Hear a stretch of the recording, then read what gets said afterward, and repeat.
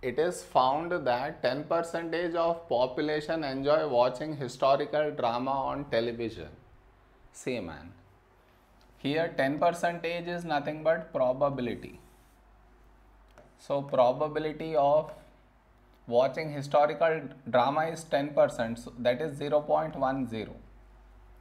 Okay, next. Use an appropriate approximation to find the probability that out of 160 people chosen randomly, more than 17 people enjoy watching historical drama on television. So here 160 is nothing but total number of people, and you need to find probability of what condition means more than 17 people. So x greater than 17 because he said more than 17. Clear? And also appropriate approximation. So here more than 17 means binomial distribution I cannot apply. I have to use normal distribution. Okay. So in any normal distribution question we have to make use of this one.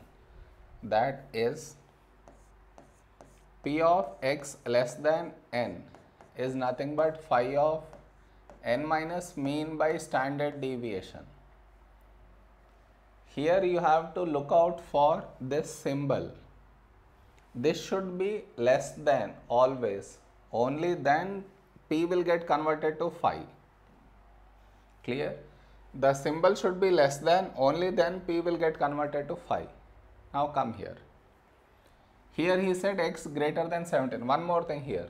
Here normal distribution is not mentioned. You want to use it.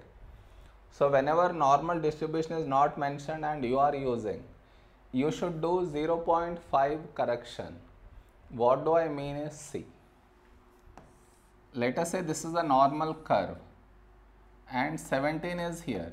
You need to find greater than 17 means this area. See man, normal distribution is not given, you are using it, so 0.5 correction, what does it mean? Means, see here. You have to move this bar to this side to 17.5. 17 should not be included.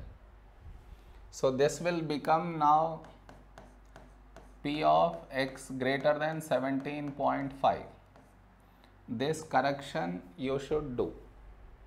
Clear how you have to do? Did you understand? This side area you have to find, so move this bar to the right side. Now,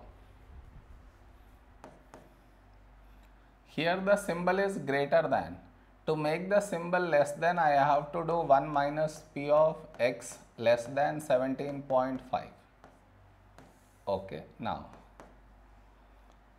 analyze, the symbol is less than. So P will get converted to phi. Okay. So phi of 17.5 minus mean by standard deviation.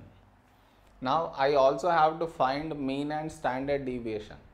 So formula for calculating mean is n into P.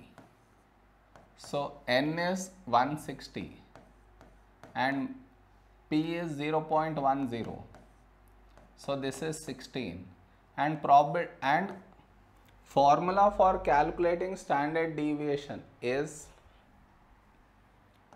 square root of np into 1 minus p. So that is n is 160 into 0.1 into 1 minus 0.1. Now put this entire thing at once in calculator. You get it to be 14.4. Clear? Replace mean and standard deviation over here. So mean is 16, standard deviation is square root 14.4. Now